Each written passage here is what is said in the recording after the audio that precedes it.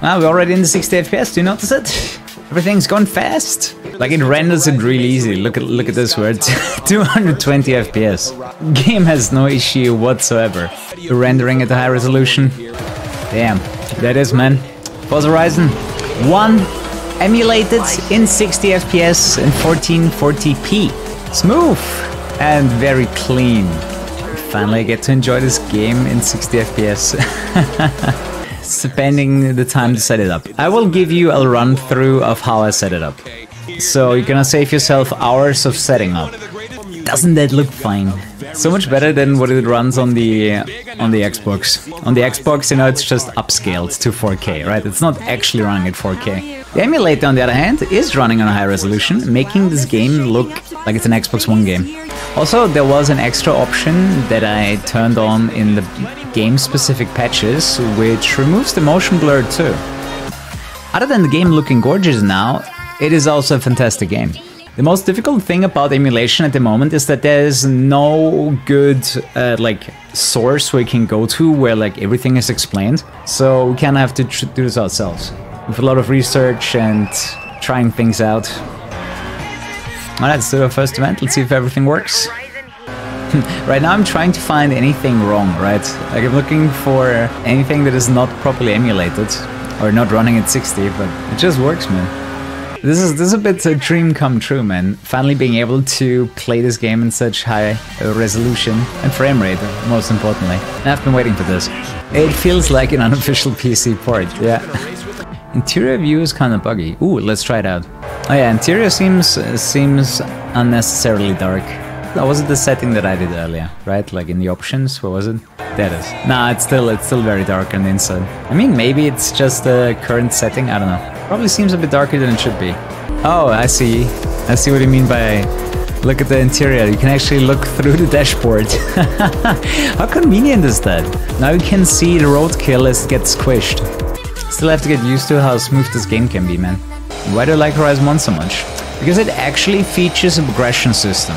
You start with slower cars and you have to work your way to faster cars, and you also had opponents that were progressively getting stronger with their cars that you had to beat, you know, kind of like the Blacklist. That is what this game had.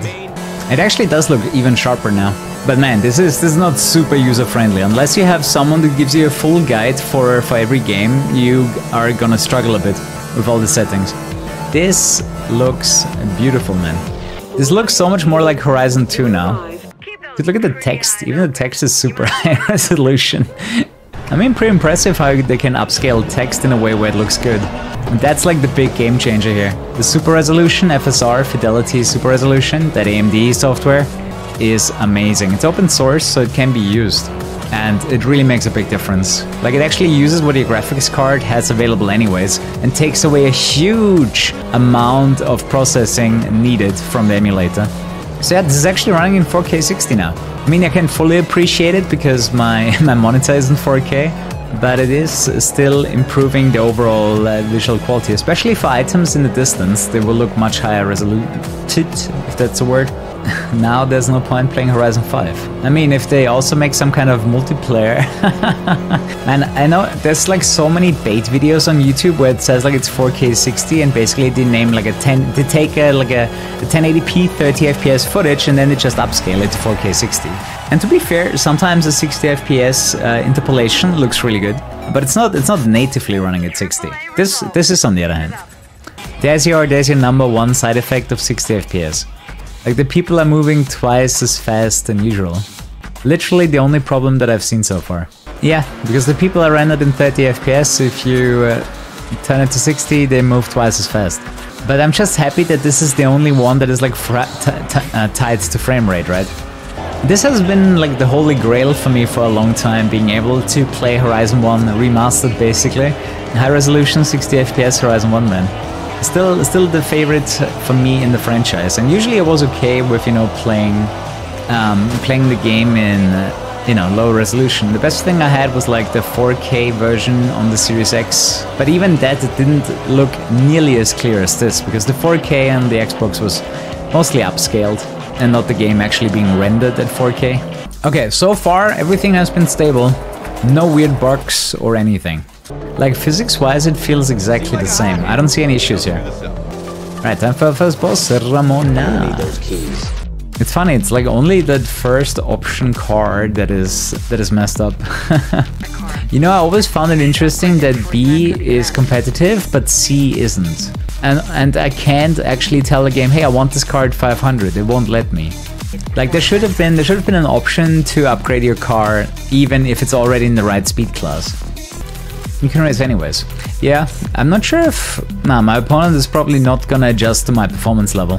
I'm not sure how far the Horizon 2 emulation is, but I saw at least one guy doing this successfully on YouTube, and that is usually enough confidence for me that I should be able to pull it off too.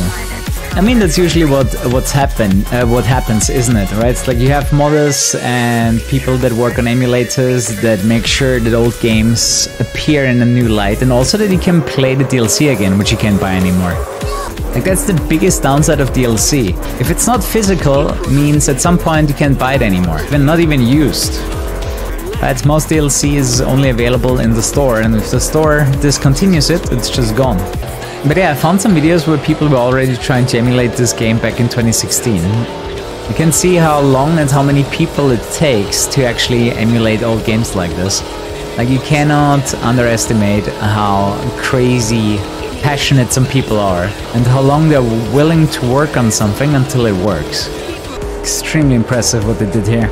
Like, this is running without a hitch. Like, I was expecting some frame drops here and there, you know, maybe there's like an area in the game that is harder to emulate or something. No. It just works, man. Perfectly smooth as 60 FPS. Car's actually super creepy as long as you don't have to awkwardly dodge traffic, man.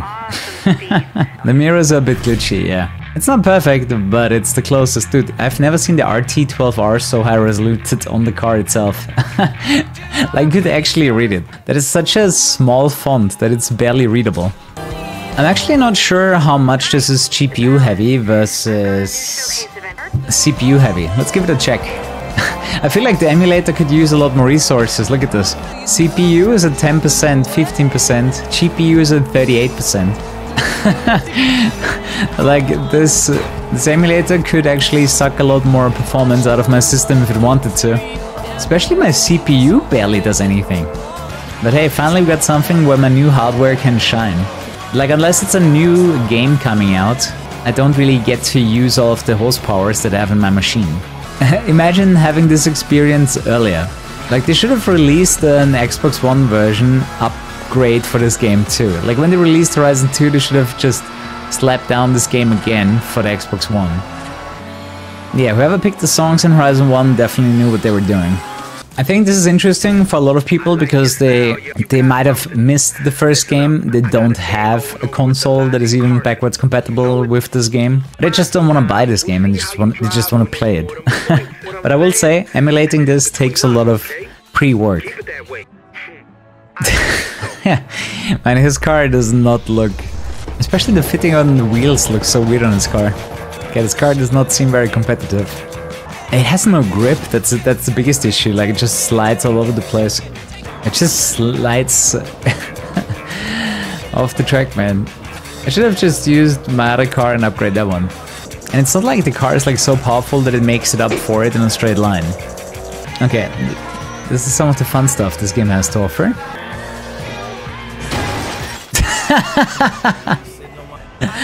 The crashing sound during the cutscene. Did you hear that? Kuru is here. Oops. Sorry, Harry. And it is better than its successors. I totally agree.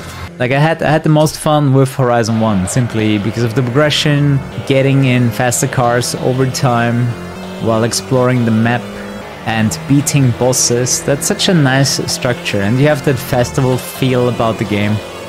I just wish they put as much blood, sweat and tears in the other games. I mean, the second one still does a pretty good job, but it already falls off in my opinion. What they did with the second game was not as good as the first one. And starting with Horizon 3, you really have that rinse and repeat formula. Like, since Horizon 3, not much has changed. Atmosphere over realism, oh yeah, definitely the right priorities. It just feels like a cool place to be. Oh yeah, this game actually features a decent damage model still. Like they actually tried really hard in this game. But I think they were already at the maximum, like trying to make a damage model for all the cars. Like the more cars the game has, the harder it becomes to also include a damage model. I think that's the best time to replay a game when it's like 5-10 years. You kind of forgot most of it already. You just remember it was a good fun game. And you boot it up again and you play it again. See-through mirror? Oh yeah, it's super convenient. Like usually you're blocked by the mirror glass, but now I can see through. Like how convenient is that? When's the last time you asked yourself, man, why can't I look through the mirror? There are some events in this game where the hard difficulty can't even be beaten with the car that they recommend. Either you need like a custom tuning or just a different car. Your car isn't eligible for this event. Oh, I want to use my Ferrari. How's the handling to Horizon 5? They are similar. Although I do think that the handling got a little bit better in modern versions of Horizon, but not so much that it matters really. Yeah, exactly. It's a little bit less responsive. It's a little bit harder to race in this game than in Horizon 5. Some might like that, some might not, but it is very, very similar. Nice. Dude, the game is a lot faster at recognizing that he flipped over. Also, the loading times are really good on Emulator.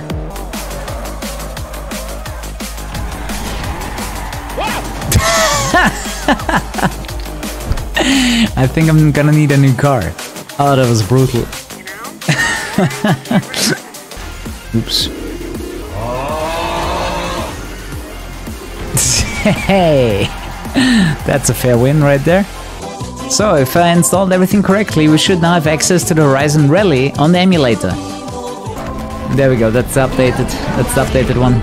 Welcome to Horizon Rally on the emulator. It's all working at 60 FPS. It was a bit complicated because you have to install like every DLC patch this game ever had. Like you have to install the game patches and every kind of DLC that the game ever had. The extra grip from all-wheel drive is a little bit better. Okay, we're behind? No, we're not, actually. Who sets up these these checkpoints, man? Can't even go for the racing line when they're in the way. Yeah, we're super far behind. Why is it green when we are 1.2 seconds behind? Makes no sense. I feel like if I turn the car a little bit more, we might actually bounce off the wall, you know what I mean? Oh, we do it, we do it proper. Probably faster. Oh wow, the recovery, holy shit. Man, that turnaround must have been so fast. We came back from a 3-second deficit.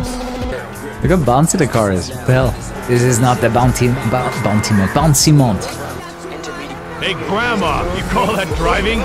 Dude, this is so fucking staged. Like, how are you 4 seconds behind here? Yeah, I made a small mistake, but I didn't make a 4-second mistake. Oh, this is so broken. They did not balance this whatsoever. Where did they pull these numbers out of their ass? 6 seconds, are you kidding me?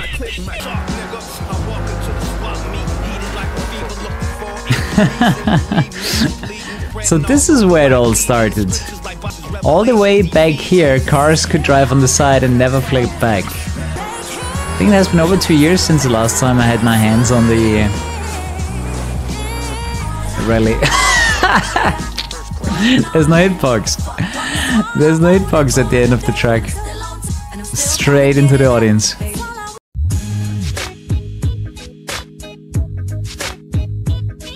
What you're gonna do first is download Xenia Canary, the newest version. Then you need to create the portable.txt file and start Canary for the first time. So you click it, it starts, and now it creates the Canary config. And for this game in particular, I didn't actually change anything in the Canary config or in the Forza Horizon patch, with one exception. You can actually disable motion blur here, set that to true, save, and it will carry over to the game. You can buffer the audio. There's a few improvements. You can max Q frames to 16. That helps. Oh yeah, I set the internal resolution to 1080p here. That made it better. One more thing. Oh yeah, for the VSync interval, I changed it to 8. And make sure that apply patches is set to true, should be by default. Set mount cache to true. There. Mount cache to true. That was the last thing. And once you changed everything, you press save. Okay, one more thing. Then you can boot up the game. And when you boot up the game, F11 for full screen. And if you press F6, this is the cool stuff. You can use AMD Fidelity FX, which basically is super sampling, which makes your 1080p internal resolution into a 4K image with a lot less performance than what the emulator would need. You can run it without, but now the game's actually running in 1080p. Like, it looks a lot softer, as you can notice. Right, the entire image looks a lot softer. You turn this on, boom. Way sharper. You don't have to use it, right? You can turn it off. You can use the medium setting, like whatever you prefer. It gets definitely a lot softer. And yeah, but this just looks amazing. This is as close as it gets right now to 4K 60. And yeah, set this up to 0, because that's on default 0.2. It gets way softer, the entire image, and everything blends into another. Like, this actually makes it look so much more clean. Like, this actually looks like 1080p now. This looks more like 1440p, that's 4K. But yeah, that's it. That you can open with F6, or you just go here into the basic settings here. Fairly complicated to set up in comparison to other emulators, but that is what we have at the moment. And it works. That's it for me tonight. Definitely do come back on Sunday, and good night. Bye bye.